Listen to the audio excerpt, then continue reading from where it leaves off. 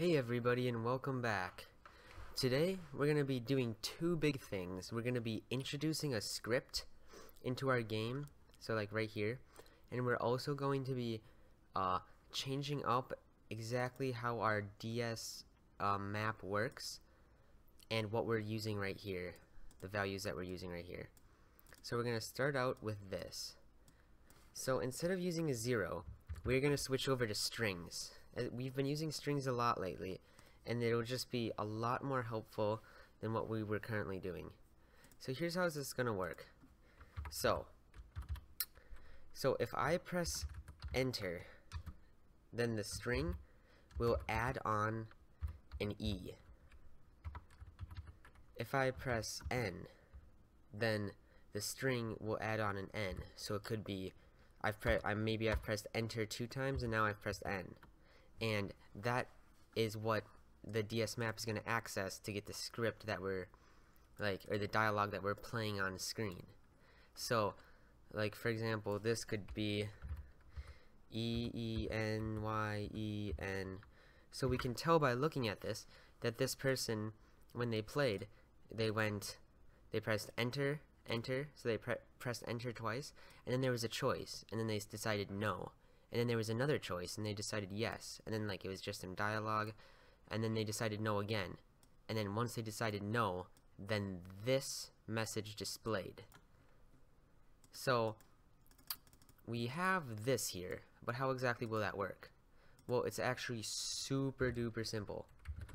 All we have to do is change this value to plus equal E. Yeah. And then on this one, we just do plus equals N. And on this one, we do plus equals Y. So, yeah, we have all three. And then make sure they're capitalized, or if you want to do, you can do lowercase. And then this makes it a lot easier to add more keys. So maybe you could have like some sort of maybe button and have that be M, or whatever you want to add to your game. I'm going to delete that for now. And so yeah. So these don't really work anymore. So I'm going to quickly replace this with a little bit of work that I've been doing. I've started to add up my story, and I have it on a different file right now. So I'm just going to copy and paste that in. So yeah, it's kind of the same game, but it just expands a little bit more. And you can see. So if they answer yes to the first question, then they come here. If they answer no to the first question, they come here.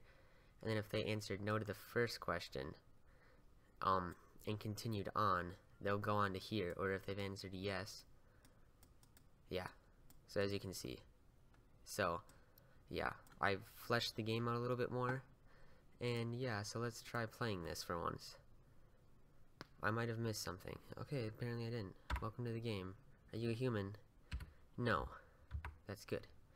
Alright, that's not good. We are sending you to the dungeon. Try to escape? Yes.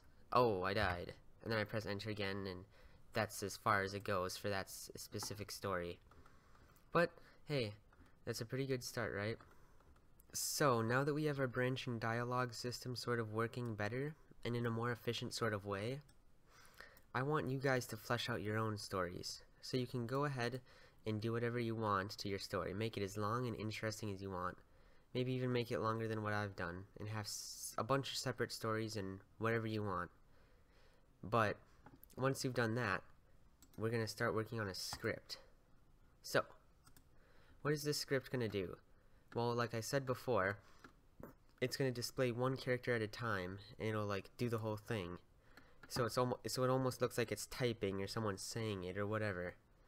So I actually created this script kind of separately from here.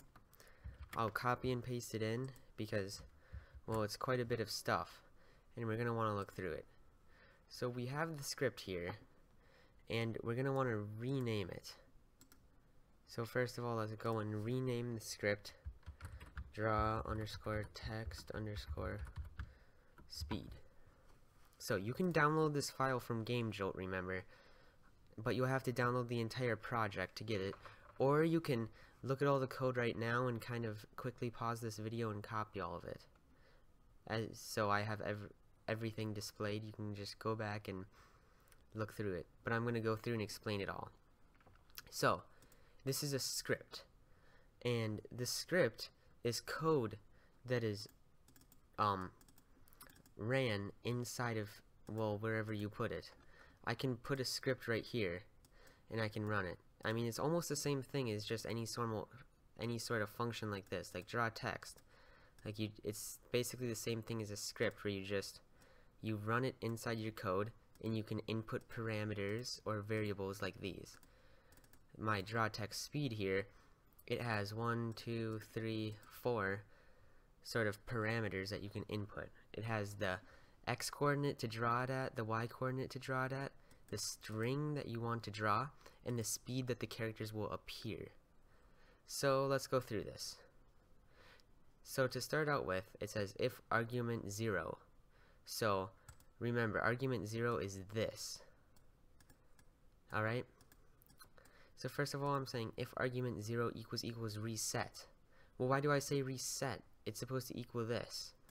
Well, actually, this script has two functions, and actually that might be a really good thing to put right here too. This script has a second function. Resetting. Argument 0 can be reset. So if it's reset, then it's going to reset the values that we have for this script, and then we're going to return. Why do we need to reset it? Well, we're using these variables here, but once it's being drawn and once the script is done with, it's not getting reset anywhere. So we're going to need to be resetting it inside our code ourselves, and putting it inside the script is easier than actually writing out the code for it. So, yeah, this simply resets it. That's all we need to know. And then we have draw text speed text right here. This is a variable that we're creating, and it's equal to argument 2. What is argument 2? 0, 1, 2. It's the string that we're inputting. And then as you can see at the bottom, it's getting used right here, well, kind of in a complicated way. We'll get into that later. So, next, if variable instance exists, and then we have this right here. What does this mean? This is an exclamation point. That means not. It's the opposite of this. So if the variable instance does not exist, because we have an exclamation mark here, you don't have a ton of functions and then you just write underscore not, because, well, I don't know, they just don't. You just put an exclamation mark. So if the variable instance does not exist, what instance? Well, first we need to have ID. So you can see here what we need to input. We need to input the ID. So we're talking about this ID. This ID is talking about whatever object it's being called from. Now this is all kind of complicated. Again, you can watch some more videos on scripts or read about it on the GameMaker manual. And so then we need the name of the variable that we're testing to see if it exists or not, and then it's the draw text speed timer. So if it doesn't exist, remember that, then we create it, and we create it equal to 0. Else, so if it does exist, then we just increase it by 1. And then we do this again for the draw text speed value. The value is, it's a variable that we're using to keep track of how many characters we're drawing at any given point. So, if draw text speed timer is greater than or equal to argument 3. Now remember, we reset timer up here, and then we created it here, and we are increasing it here. And argument 0, 1, 2, 3, argument 3 is speed. So if this is greater than the speed, then we're going to increase the value, and we're going to reset the timer. Now what is this doing? This is going off every time it reaches this number. So if, for example, if the speed is 1 second, this is happening every 1 second, which means that one more character is appearing every second. So if we have the word cat appearing in 1 second it'll be a C, in another second it'll be an A, and then in another second it'll be a T, and then it'll spell out cat, obviously. So the timer needs to get reset every single time it occurs. It's just, all this code really is simple stuff that you have to keep track of with variables. So finally we're at the draw text. Now we're just drawing the text like we were doing before, but for the x coordinate we're putting in argument 0, and the y coordinate we're putting in argument 1. So yeah, the x and y again, we want them to any place that the script is being called from to still be able to change the x and y variables. And then right here we're using string copy. Now, what is so special about string copy? Why are we using string copy? Well, what it does is it allows us to take certain parts of the string. So what we're doing is we're taking the first index in the string. So I'll just do cat again. So this is index 1, this is index 2, and this is index 3.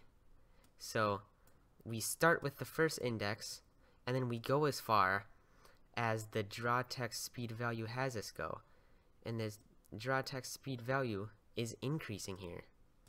So yeah, all we're doing is we're having the timer go off and it increases it, and every single time this runs, it's copying the string over and over again. And that might seem like, oh, you're using up too much power on the computer, but no, it's just one simple operation that the computer is doing every single step, every single frame that it's running. And obviously a computer can do, I don't even know anymore, like trillions of operations a second or whatever. So it's not like it's that huge of a deal for a computer. But if you're doing some sort of loop where you're running over the same code like a million times in 1 second, then things start to become more of a problem. So because we have this script now, we don't need exactly what we had before. So I need to go find quickly where everything is. Okay, we don't need this. Oh. But anyways, we can just do draw text speed, and we can do, well, what do we want to do again? Well, x, y, and the string we want to do is just string text again. And what do we want the speed to be? Well, let's try 0.05 room speed. So you can just think of room speed as 1 second. It just, the room speed is how many frames exactly make up 1 second in the game.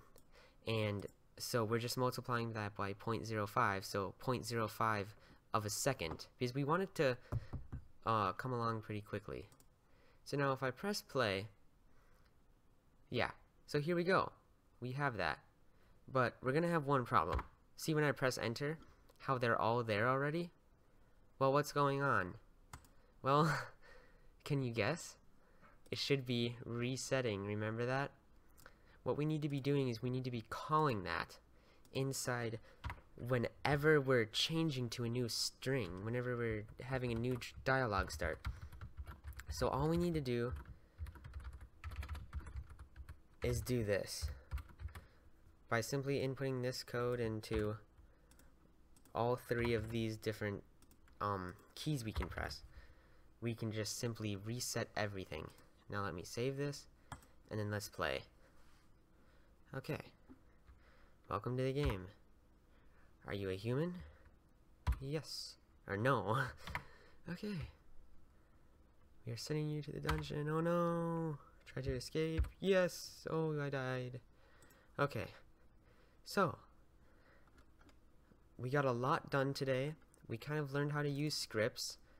And, well, we've looked at some complicated sort of new techniques, and we've looked at using basically a lot of variables to get a complicated sort of thing done, which in some ways might seem simple, but as you code more and more, some things are very simple to do, but some things are very hard to do.